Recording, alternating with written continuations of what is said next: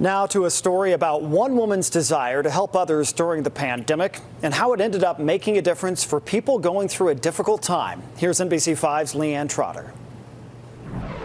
Like many of us, when the coronavirus pandemic kicked in, LeeAnn Aves knew she wanted to do something to help. And I knew I could sew face masks, but there was some controversy about whether they were really going to be helpful in the hospital setting, and they were like no, and then it was like yes, and finally they were like yes. So she looked online and found a face mask pattern. She says it takes about 20 minutes or so to make one mask. So you have to do the cutting and then the pinning and then the sewing, so it's a process.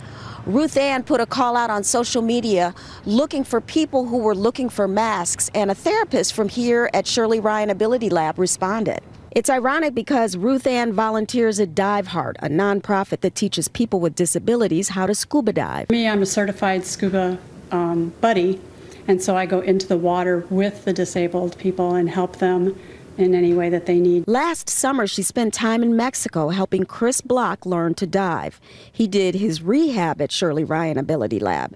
So when the therapist saw her post, Christy said, yes, we can use these at the Shirley Ryan Ability Lab. I was like, oh, I know Chris's story. Chris spent 4 months there rehabbing after his accident. So what a great thing. LeeAnn has made more than 80 face masks for the Ability Center and is working on others for friends and family. We're probably going to be wearing face masks for quite some time, and there's definitely a need, and I'm always happy when I can help solve a need in any way and help out. LeeAnn Trotter, NBC5 News.